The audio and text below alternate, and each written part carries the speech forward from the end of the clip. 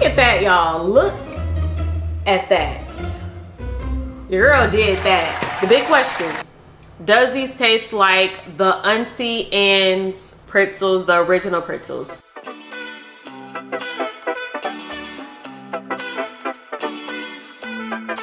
What's up, JT? Welcome back to the channel. What's up? Go ahead and like this video if you're just loving the title, okay? Because we really about to get into some things here. Growing up, whenever I would go to the mall, back in my hometown, North Carolina, there was one place I stopped at, no matter what. Auntie Anne, okay? Auntie Anne's pretzels. Since moving to Texas, I've been more hit in the face with Wetzel pretzel, okay? That's new to me. It was alright, but it wasn't Auntie Anne's, okay? Maybe we should do a taste test down the road, but nothing hits better than that Auntie Anne's. And I'm not even sure if the ingredients are the same, if they're different. I don't even know if they taste different. I just know that Auntie Anne's hit different, okay? I did some research and I found the leaked recipe, and hopefully at the end of this it tastes exactly like Auntie Anne's. I'll be following this recipe to the T, okay? Hopefully we get us some good pretzels, okay? Hopefully. Your girl's having a bad hair day. That's why I had to throw this hat on, y'all. I had to throw this hat on. 1 1/2 cup of water, and we're going to sprinkle in the yeast. Stir until it dissolves. So 1 pack of this, like if you have this at the store, 1 pack should be the right amount. Under this leaked recipe, a lot of people did, of course, try it, and some people are just like, oh, mine turned out like this, mine turned out runny, mine turned out too stiff. So I'm over here just like, okay. Pouring the yeast into the water and stir. Let me see, is that what it says?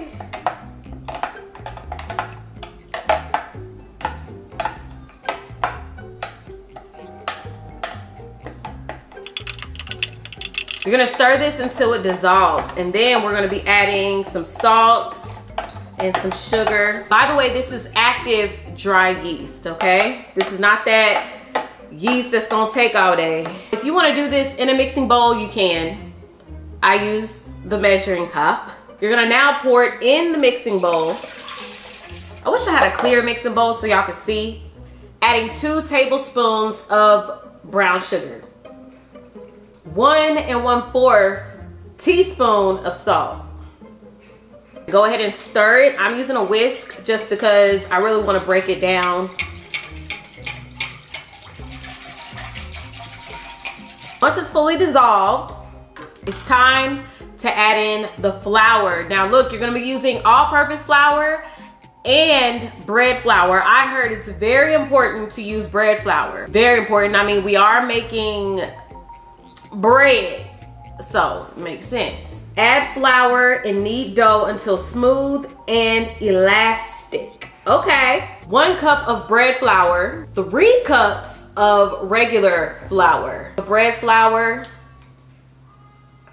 I'm going to fold it in first, and then I'm going to knead it in.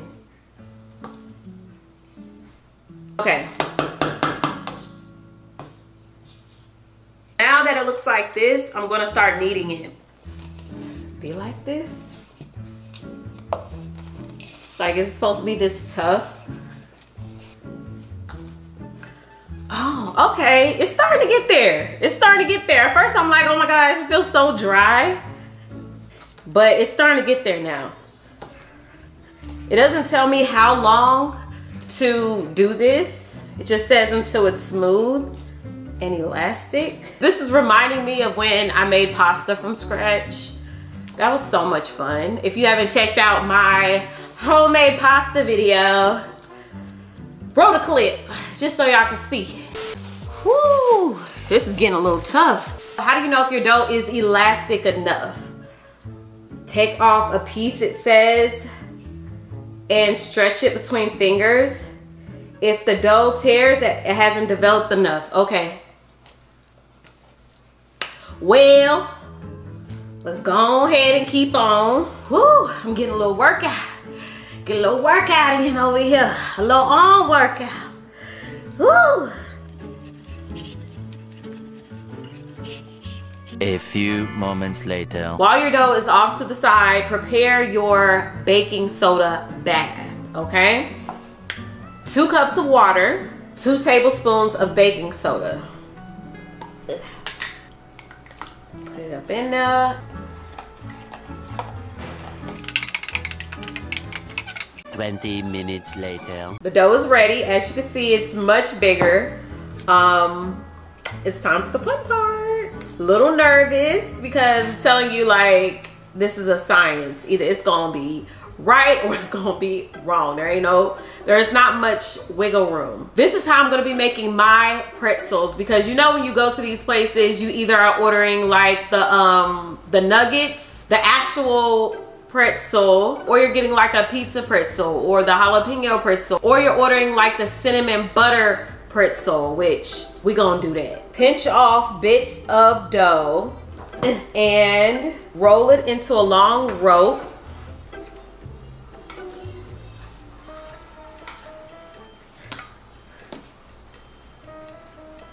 I'm gonna make the nuggets, so I'm pretty sure they just kind of like chop it up. I'm gonna spray this pan because we're gonna have to let this rise again, okay? This is somewhat of a process here. Okay, so I rolled it out as thin as I believe it should be. And now I'm just going to cut it in the same shapes that I see the nuggets. Like, I'm pretty sure this is what they do. In this copycat recipe, they don't go into that much detail. And now, I'm gonna give this a stir. This is the baking soda bath. Let me make sure, I'm pretty sure all you need is baking soda. Dip the pretzel in the soda solution and place on a greased baking sheet. Allow pretzels to rise again. Okay, now the thing is, how long do we put them in here? You know what, let's just move fast. I probably need a fork. And now just gonna put them on here. Looking good, looking good. I feel good about this. Remember, it does say stir occasionally. And now I'm gonna pinch off some more dough. And roll it out. I'm trying to make sure to roll it out. Okay, I think that's good enough. And again, gonna cut it. Gonna pop these in to the baking soda bath and take them out.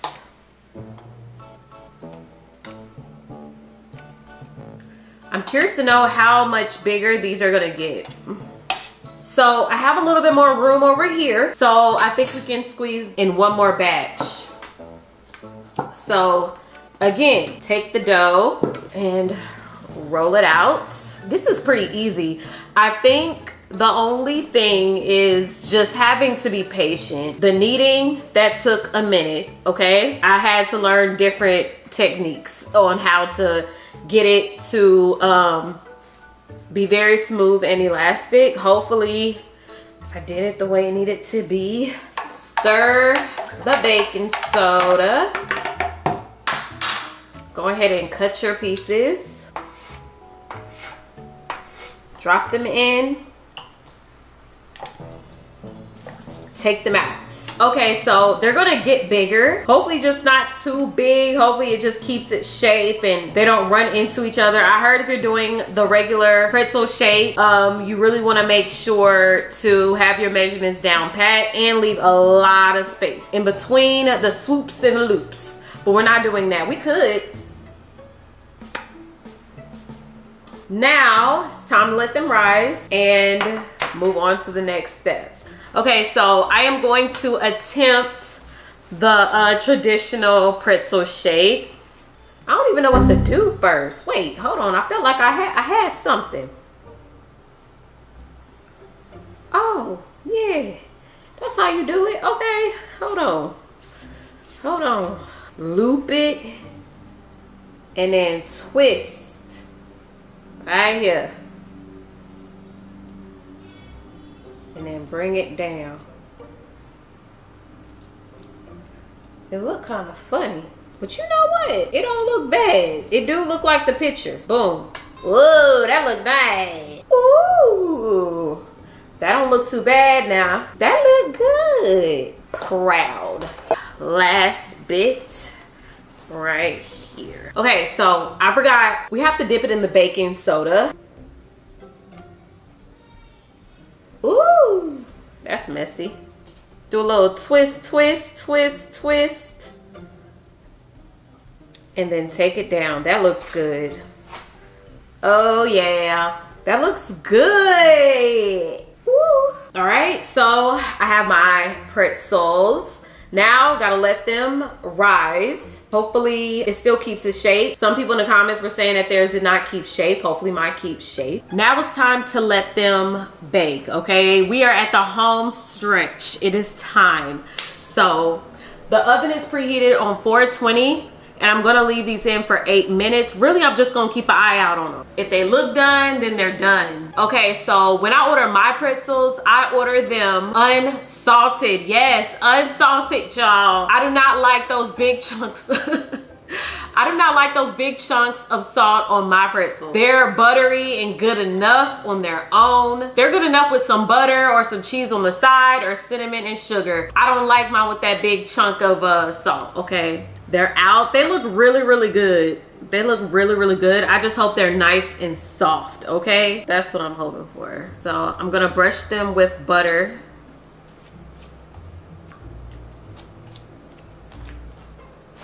Added some cinnamon, a little pinch of salt, and some sugar. And I'm going to coat some of these. That looks so good. Y'all, I'm so tempted. I'm so tempted to go in right now. This was a moment. There you go, like this. But I know this is gonna hit. Like, I already know. Look at that, y'all. Look at that. Your girl did that. I'm gonna put this one right here. Oh, I should have added some jalapenos on that one. Now I'm gonna add a few. This looks so good, y'all. Oh my gosh, I want to taste one. Pretzels with butter, no salt. That's how I order mine. I don't add that big old clunks of salt on my The cinnamon, which is just cinnamon and sugar, classic, but it was coated first with the butter that's on these. I know those gonna hit. And then we have the classic pretzel that it just looks good, but it is missing a little something. Like, I guess I could have put pepperonis or the jalapenos on this, but that's okay. Definitely going for the butter first. Ooh, oh my gosh. Mm-hmm, yes.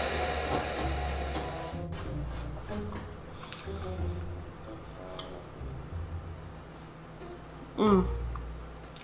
Mm. Oh my goodness. Mm. It's so soft in the middle.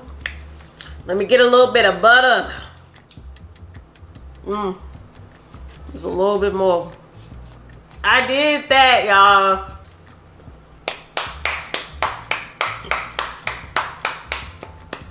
And I did this on a bad hair day, honey.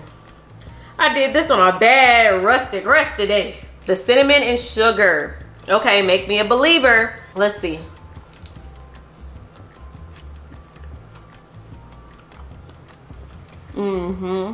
Yeah. Listen, a drizzle? Why didn't I make like a sugar icing drizzle? Powdered sugar. Oh yeah. That little pinch of salt on the cinnamon and the sugar, the mix. Oh.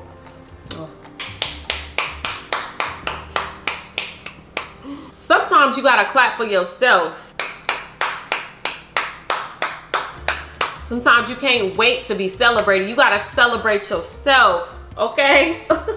Oh, it's so soft and squishy on the back. Don't let the front fool you. It is very soft. Yeah. Oh my goodness. Now,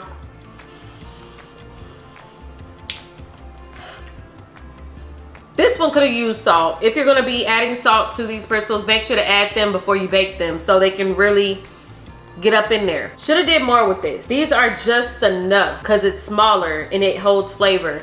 The big question, does these taste like the Auntie Anne's pretzels, the original pretzels? They taste very similar. I do believe there's a little bit of something that is missing, and I think it could be the amount of butter that they use, because when you bite into theirs, the butter is kind of like just gushing out in a way. Like I don't know how to explain it, but it's just so good. These are good, but they're a little bit more firm, so maybe I just cooked them a little bit too long. Don't forget to like this video. Big shout out to the J team. If you want to shout out like them, all you have to do is click subscribe, turn on the notification bell, and let me know below. And that's it. Make sure to be bold, brave, and beautiful. And I will catch y'all in my next video. Bye.